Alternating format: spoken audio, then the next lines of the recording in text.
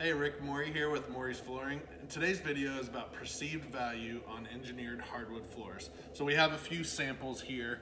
So when it comes to the perceived value of an engineered floor, most people think that if you're getting a thicker veneer, that's always a better product.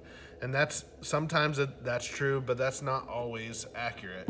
So here we have a 4mm veneer, a 3mm veneer, a 2mm veneer, and a 1.5mm veneer product here. So on an engineered product, you basically have the ply core underneath, and then the veneer is the actual species of wood that you're going for. In this case, it's a white oak, and it has a heavy wire brushing and scraping to this product. So what are some advantages and disadvantages of a thicker veneer versus a thinner veneer?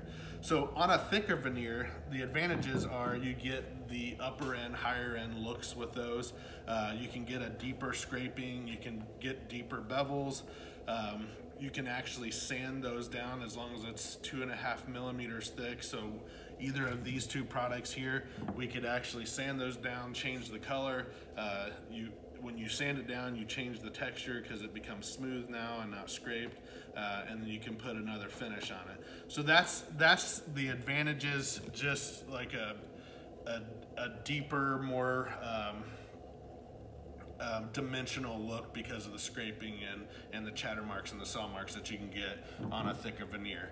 So some advantages on a thinner veneer is actually there's less wood there, so there's basically less that can go wrong on these thinner products. A lot of manufacturers love producing like a 2mm veneered product because they consider it to be their most worry-free, stable product on the engineered platform.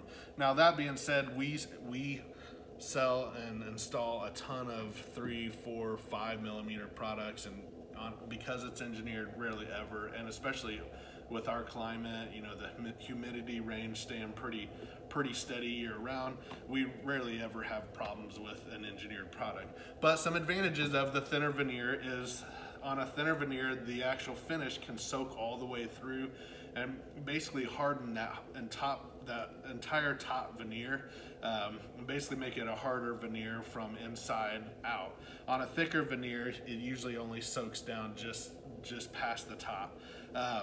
On a thinner veneer, it breathes better because it doesn't have as much wood there.